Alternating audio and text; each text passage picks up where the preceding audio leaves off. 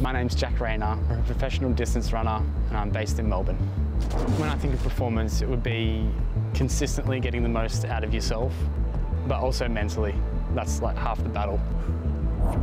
So when I'm preparing myself, I like to just go for a bit of a wander through the city, and it really does take your mind off things. Just going, exploring places you haven't been, getting kind of like wandering around, getting lost.